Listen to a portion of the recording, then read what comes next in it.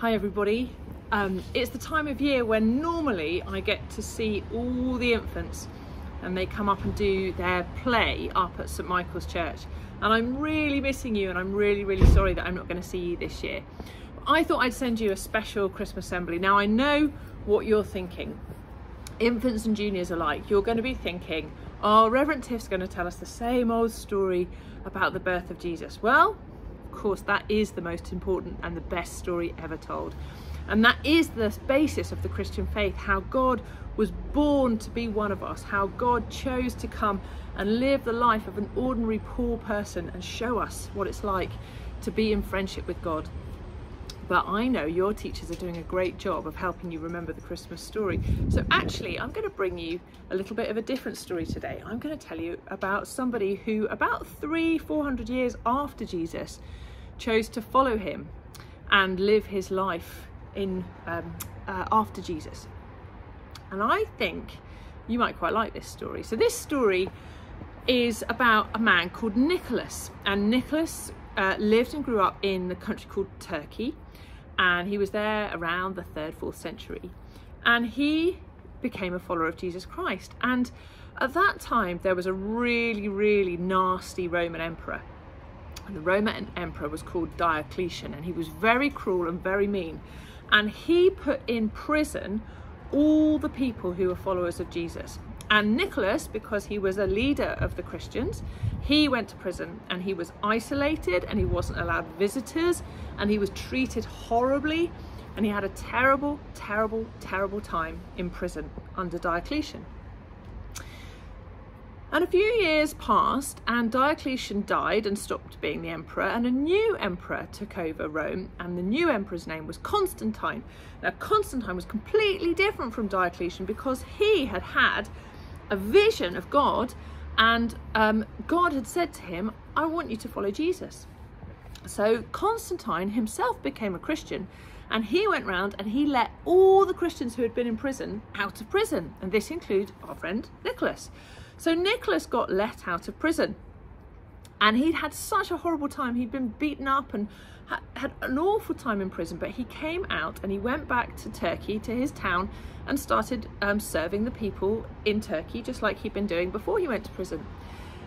Now, sometimes when people have a horrible time, it can make them feel very frightened, and it can really close them up and make them a bit grumpy and a bit mean. And we do see that happen with people.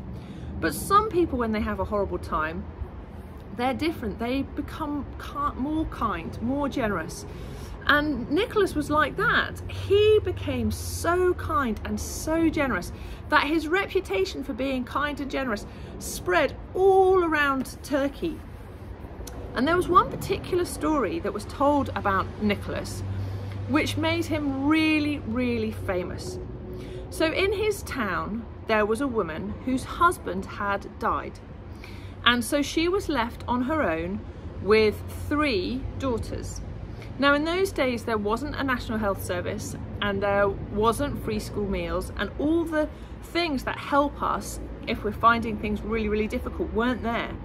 And so this woman was left with only one option. She had made the decision that the only way she could hope to keep her children, her daughters, alive, and to keep herself alive was she was going to sell them to become slaves. And she just hoped that the people who bought her would be kind and would give her a meal, and even though they'd probably have to work really hard and not have a great time, she just hoped that it would keep them alive.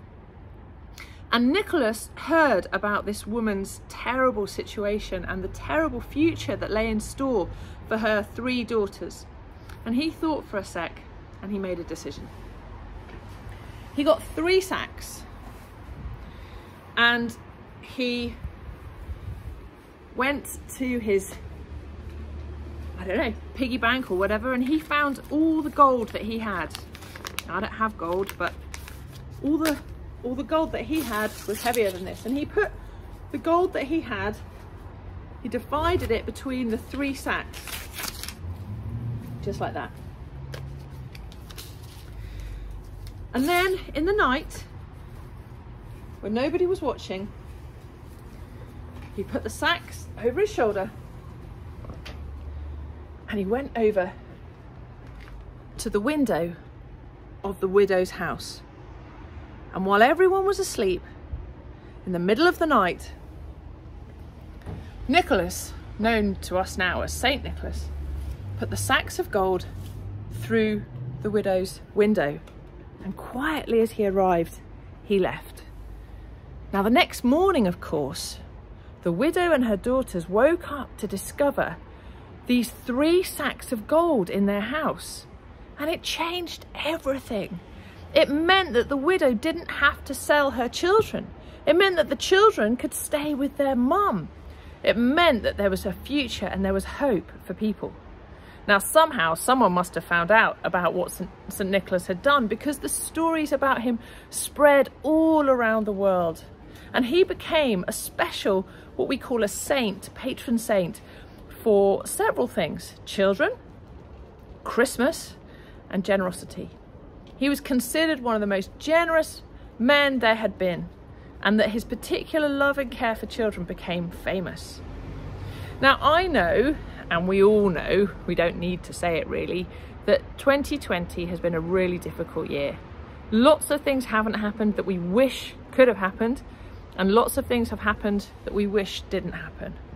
And it may be that we've come to the end of this year feeling like our hearts are a little bit harder. We're a little bit more disappointed and sad than we were at the beginning of the year. Well, that's understandable. But I just want to remind you about St Nicholas. He had spent all that time alone in a prison cell. He had spent all that time being beaten up and being very, very sad in his prison cell. And when his chance came to come out again, to go back to normal life, he chose not to be hard-hearted and not to be tough, but to be generous and to be kind. And that's how we remember him. Now, it may be that you feel a little bit like one of those girls. You just don't know what tomorrow's going to bring, and it might be really scary for you right now. Maybe that you feel a little bit like the mum in the family, that you're not quite sure how you're going to get through tomorrow, and that you need someone to put something special through your window to help you out. Or it may be that you want to think of yourself a little bit like St Nicholas, that you have had a tough time, but you want to choose to be generous and kind. Now, whichever situation that you're in, I want you to know that this Christmas, you are loved. You are totally and utterly loved. God thinks you're amazing. I think you're amazing. Your teachers and your parents all think you are amazing. You are special beyond measure. And we want you to have a very, very happy Christmas, whatever that looks like this year. And if you can do something for someone else, if you can let your heart be a little bit soft and be a little bit generous, I know that it will make you very happy.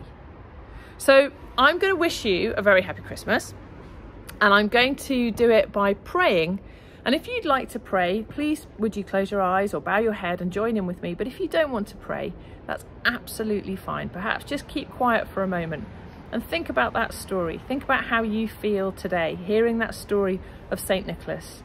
Do you feel like someone who's in need of something put through their window that you could really do with a boost right now? Or do you feel like somebody who's got a soft heart and you can be the person to be helping someone else out? Either way, God thinks you are amazing. So let's pray. Loving God, I thank you for every child, every teacher, every support worker, every administrator, every parent, every governor who's part of the Honeywell school community. Thank you that you've got us through this term. And I pray that for every person, there would be a sense of joy this Christmas. Whoever we're missing, whoever we wish we could see or hug, we pray that you will meet us in that sense of sadness and help us to find some joy in the days ahead. We pray that you help with the vaccine so that soon we can go back to normal life. And we pray that we will choose to be kind when normal life comes back, just like St Nicholas. Amen. So everyone, a very, very happy Christmas. I hope to see you around on the streets and on Honeywell Road and around the place. And we're actually coming to do carols on every street in the parish. So that's every street from Shellgate Road right along to Honeywell Road. So I probably will see you in the next few weeks. But if I don't, have a very, very happy Christmas. Bye.